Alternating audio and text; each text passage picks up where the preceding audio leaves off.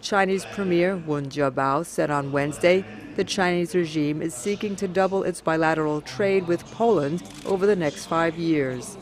This came after talks with Poland's Prime Minister Donald Tusk. We should establish a steering committee for industrial cooperation and mechanisms and platforms for business information exchange so that our bilateral trade can double in 5 years.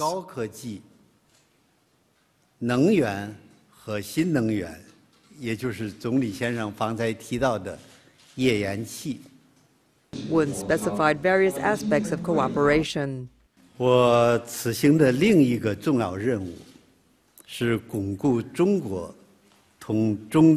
will work hard in areas like infrastructure, new energy resources such as shale gas, and finance, tourism and education. China invites 50 youth representatives from Poland to visit China next year.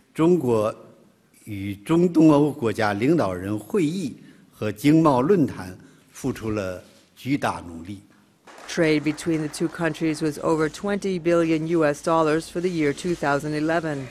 Both countries have high hopes for the bilateral trade deals. We also talked about Polish-Chinese cooperation on alternative energy sources, including the need to exchange experiences with the excavation of shale gas, because both countries have high hopes for our very large reserves of this resource.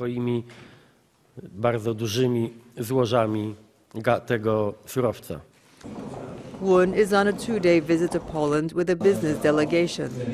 This is the first visit of a Chinese leader to Poland since 1989.